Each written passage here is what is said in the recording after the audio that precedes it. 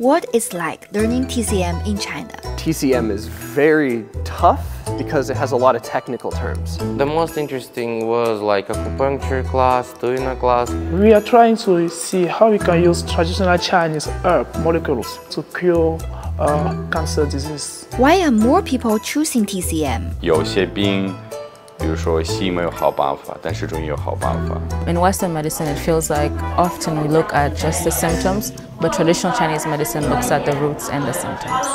I think people are realizing there's benefit to TCM because of its whole integrated approach. Traditional Chinese medicine, or TCM, is an extensive set of medical practices that date back more than 2,000 years in China. In recent years, learning TCM has become more common among young people in other countries. To learn why, I spoke to some students at Shanghai University of Traditional Chinese Medicine, one of the earliest higher learning institutions for TCM.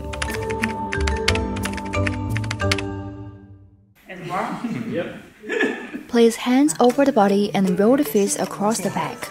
Twin-eye is one of the most popular courses for TCM majors. It's a time for stress relief and relaxation as students take turns practicing twin-eye on their classmates. Yeah, that's good, right? Aaron Juice is a master's student from the United States. He fell in love with Chinese martial arts at the age of 12, which later piqued his interest in traditional Chinese medicine. In 2013, Aaron moved to Shanghai, and 3 years later, he enrolled in TCM courses at the university. I liked kind of the holistic aspect of it. Like you try to treat them as a whole and treat the patient rather than the disease. And it includes things like herbal medicine, acupuncture, exercise therapy, or like qigong or kung fu. And I think in our modern day, it's really needed. 第一，握拳弹左边。2。 After obtaining his bachelor's degree in traditional Chinese medicine, Aaron is now delving deep into the art of TCM translation, especially terms related to traditional Chinese exercises like Tai Chi and Ba Duan Ji. Qigong, these are all gongfa, and they all share kind of certain aspects. And their philosophy is tied deeply with Chinese medicine. So a lot of Westerners like myself and some of my friends, they came to Chinese medicine through martial arts or Qigong. So I think this is a good avenue to introduce Chinese culture and specifically Chinese medicine to the outside world. Moldovan Mihail Trochim is in his 4th year at the school learning traditional Chinese medicine. His connection with TCM began at an early age. When he got sick, his family would seek the help of a local TCM practitioner, and this led him to pursue his TCM studies in China. I already am able to even to treat some patients by myself because the teacher really put in me a lot of force, and I already took a good courses from them how to practice Chinese medicine and how to do it. The scientific basis of TCM techniques has become better understood in recent years. A good example is acupuncture, which has been increasingly embraced in Western medicine as a potential treatment for inflammation.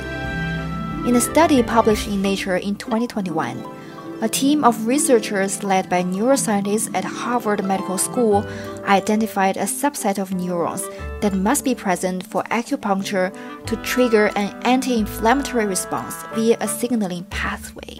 The Chinese medicine is super complex science with a different way of thinking, a different way of analyzing any disease.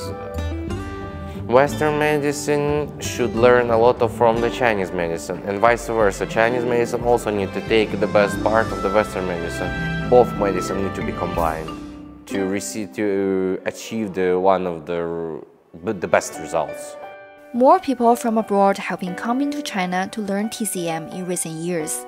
At Shanghai University of Traditional Chinese Medicine alone, there are more than 2,600 foreign students from 70 countries and regions enrolled. And nationwide, there are over 13,000 overseas students studying TCM, the most among all natural science subjects. 像泰国、马来西亚、韩国、日本，包括美洲的一些美国、德国这些国家是我们主要的成员。像泰国、马来西亚这些国家，他们的政府已经对中医已经立法了，也就是说，我们学校的毕业生回去以后可以直接的行医。那么当然也有一小部分会在中国，在上海发展。他们获得了中国的执医资格以后，他们就会在我们的民办医院或者是国际医院，还有私人诊所当中行医。Learning TCM is a lengthy process. It usually takes 5 years to obtain a bachelor's degree. They are not only required to take TCM specialties like acupuncture and herbal medicine, but also learn the basics of Western medicine. Because you kind of see how you address maybe the same problem, like a patient has hypertension, high blood pressure, how you would deal with that in Western medicine and how you deal with that in Chinese medicine. And out through this side. So 西医可能能够看到一个非常清晰的局部，中医可以看到一个模糊的整体，但是这两者并不相互矛盾，它其实可以共存，可以互补。Most importantly, students can get a chance to work as a resident doctor at local TCM hospitals for at least 1 year, which helps them to improve their skills. 我这边针灸科有一个我跟着的一个医生，他叫段俊英，他是上海是很有名的那种美容的那种针灸美容的那种项目的一个医生，所以因为我跟着他，他常常会给我介绍那些做减肥的、治疗那些脂肪肝的、做那种提升的那种针灸的项目。我要其实当一个代表中医的在俄罗斯的一个人，越来越多人会知道是针灸是什么，对那是什么。那学生到我们这里来呢，他主要是来大量的接触我们的中国病人，无论从门诊还是病房，了解在和我们医患沟通的当中的一个文化差异，沟通表达上的一个差异，以及用中医的术语来采取我们中医望闻试诊的中医的一些内容，这个对他们是一个难题。那学生在这里了解的就是我们如何中中参西。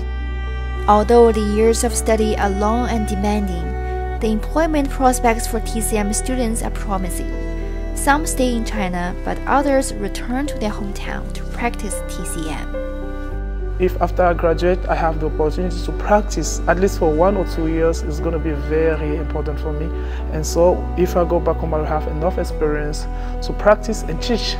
I plan to take the licensing test here in China, which will be very tough. My ideal plan is to go back home and open a clinic, so to introduce traditional Chinese medicine to people back home, to use it integratively with Western medicine.